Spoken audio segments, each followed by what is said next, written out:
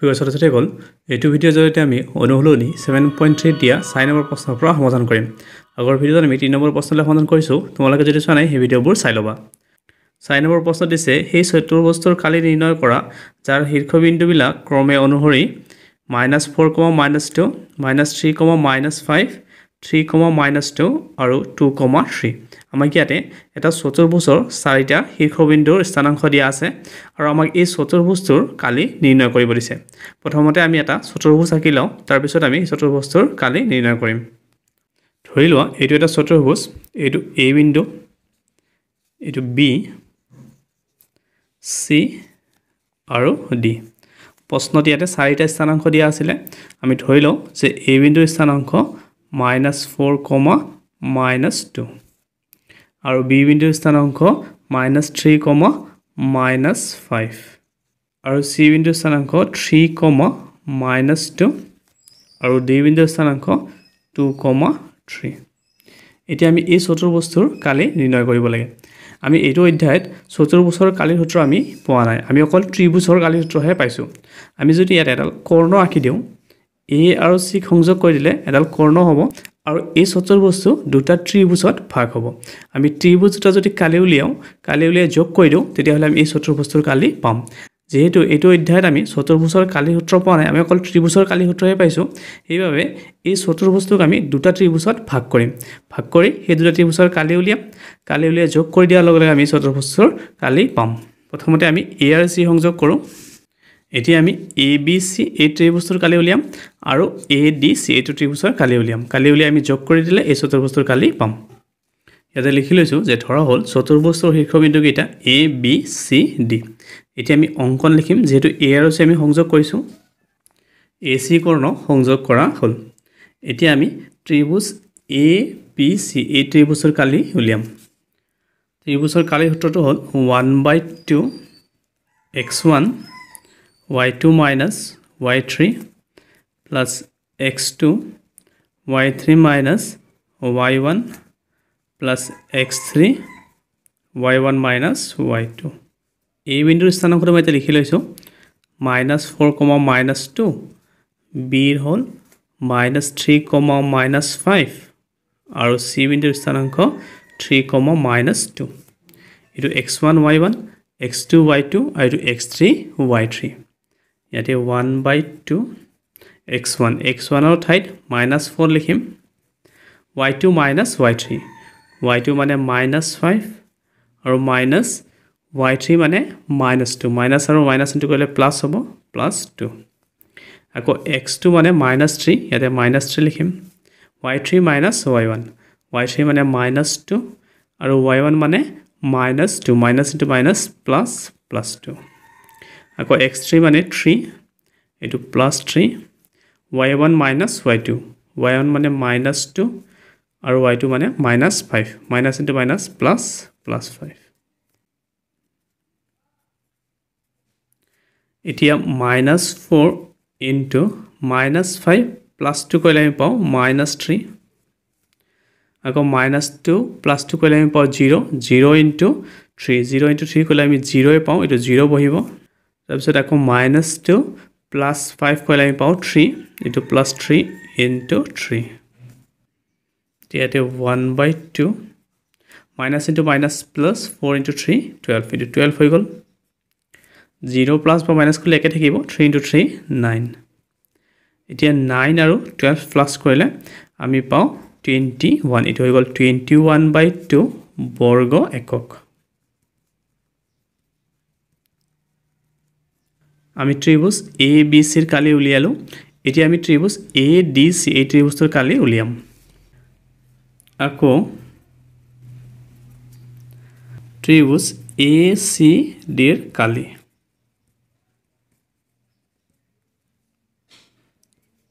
ইয়াতে 1/2 আকৌ সূত্ৰটো নিলিখোঁ,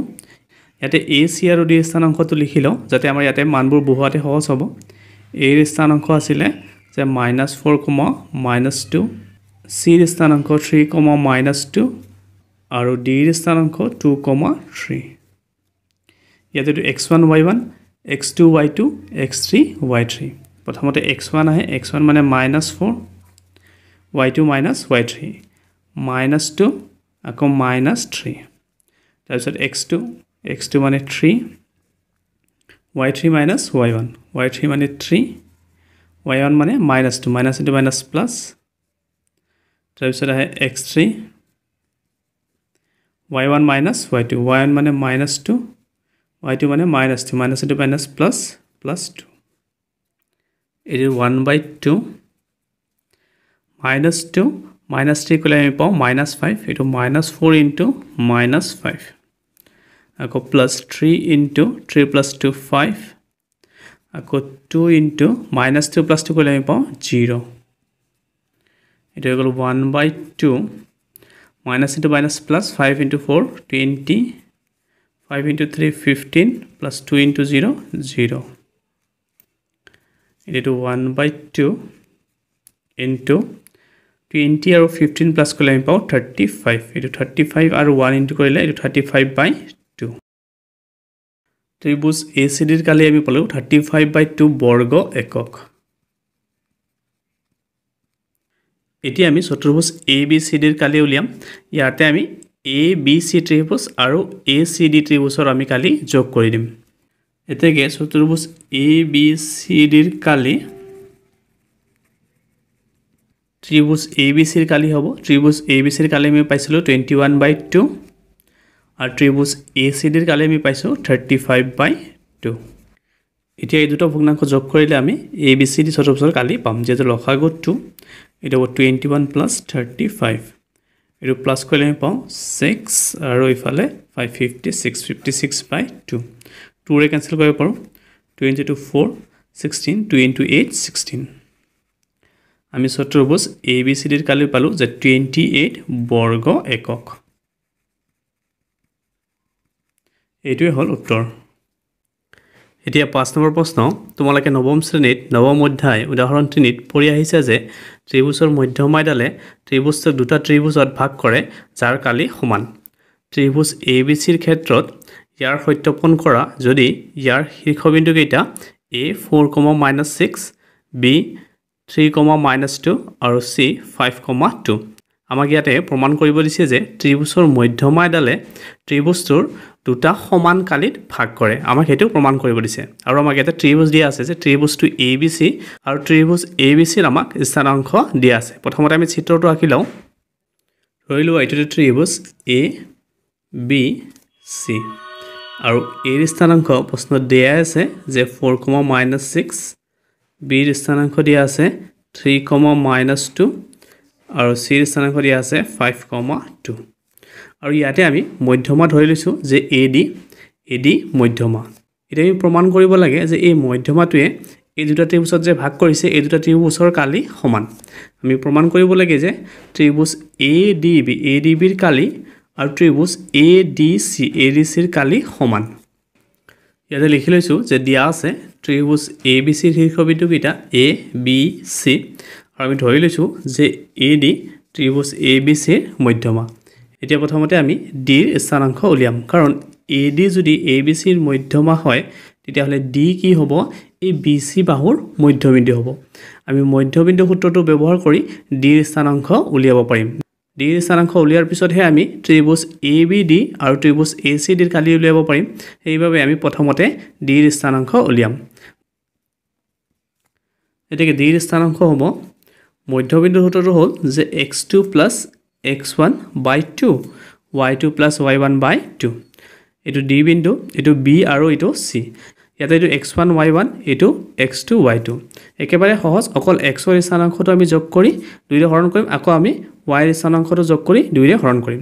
ইয়াতে এটো 5 আছে আৰু ইয়াতে 3 5 + 3/2 আকৌ ইয়াতে 2 আছে আৰু ইয়াতে -2 2 - 2/2 এটো আছিল মধ্যবিন্দু সূত্ৰ 5 + 3 8 8ক যদি আমি 2 ৰে হৰণ কৰো আমি পাও 4 আকৌ 2 - 2 কলে আমি পাও 0 0ক যদি 2 ৰে হৰণ কৰো 0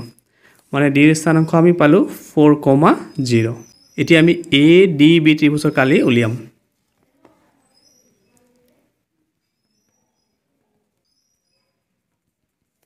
ADB ত্ৰিভুজৰ কালি হ'ব হাফ আমি ইয়াতে ডাইৰেক্ট মানবোৰ বহুৱাম সূত্ৰটো নিলিখো ইয়াতে স্থানাংকখিনি লিখি লওঁ A বিন্দু স্থানাংক 4,-6 বি এর পিছত লিখিছিলো ডি ডি বিন্দুৰ স্থানাংক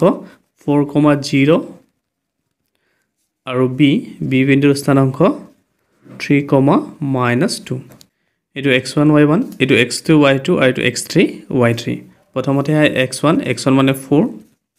y2 minus y3 মানে 0 minus minus plus 2 plus x2 মানে 4 x3 minus x1 x3 মানে minus 2 minus minus plus 6 plus x3 মানে 3 y1 minus y2 y1 মানে minus 6 minus 0 dito 1/2 0 plus 2 কৰিলে 2 হ'ব 2 into 4 8 plus minus 2 plus 6 কৰিলে আমি 4 পাও 4 into 4 16 আকৌ minus 6 minus 0 কৰিলে minus 6 পাও minus into plus minus 6 into 3 18 এটো পালো আমি 1/2 into 16 আৰু minus 18 কৰিলে আমি পাও minus 2 আৰু 8 কৰিলে আমি পাও 6 2 কেনসেল কৰিব পাৰো 2 into 3 6 ইয়াৰে আমি কালি পালো যে বৰ্গ একক আমি এ ডি বি ত্ৰিভুজৰ কালি উলিয়ালো এটোৰ কালি পাইছো আমি 3 বৰ্গ একক এটি আমি এ সি ডি এটো ত্ৰিভুজৰ কালি উলিয়াম এটোৰ কালি আমি 3 বৰ্গ একক পাব লাগিব তেতিয়াহলে আমি ক'ব পাৰিম যে দুটা ত্ৰিভুজৰ কালি সমান আমাক প্ৰশ্নত এই দুটাই প্ৰমাণ কৰিব দিছে যে মধ্যময় এটাই ত্ৰিভুজটো দুটা সমান ভাগত ভাগ কৰে আৰু এই দুটা ত্ৰিভুজৰ কালি সমান আকৌ ত্ৰিভুজ এ সি ডিৰ কালি উলিয়াম আমি 1/2 ইয়াতে স্থানাংককেইটা লিখি লৈছো যে a ৰ স্থানাংক 4,-6 c ৰ 5,2 আৰু d ৰ 4,0 এটো x1 y1 x2 y2 x3 y3 প্ৰথমতে হয় x1 মানে 4 y2 minus y3 2 minus 0 plus x2 মানে 5 y3 minus y3 মানে 0 এটো minus 6 আছে minus into minus plus x3 মানে 4 y1 minus y2 minus 6 minus 2 it is 1/2 it is 2 minus 0 2 4 into 2 কৰিলে আমি পাও 8 plus 5 into 6 30 আকৌ minus 6 minus 2 কৰিলে minus 8 minus into plus minus 8 into 4 32 it 30 plus 8 কৰিলে আমি পাও 38 minus 32 কৰিলে আমি পাও 6 এটা হ'ব 1/2 into 6 এটো ক্যান্সেল কৰিব পাৰো 2 into 3 6 এটো পালো আমি 3 বৰ্গ একক সো আগৰ ত্ৰিভুজটো এ ডি বি এটো ত্ৰিভুজৰ কালি আমি 3 বৰ্গ একক পাইছো আৰু এ সি ডি ত্ৰিভুজৰ কালি আমি 3 বৰ্গ একক পাইছো যেহেতু আমি দুটা ত্ৰিভুজৰে কালি সমান পালো আৰু প্ৰশ্ন এটোৱে প্ৰমাণ কৰিব দিছিলে যে মধ্যময় ডালে ত্ৰিভুজক দুটা সমান ভাগত ভাগ কৰে আৰু সেই দুটা ত্ৰিভুজৰ কালি সমান এটাকে আমি লিখিব পাৰো যে ত্ৰিভুজ এ ডি বি ৰ কালি সমান ত্ৰিভুজ এ সি ডি ৰ কালি এটোৱে প্ৰমাণ কৰিব দিছিলে এটাকে প্ৰমাণিত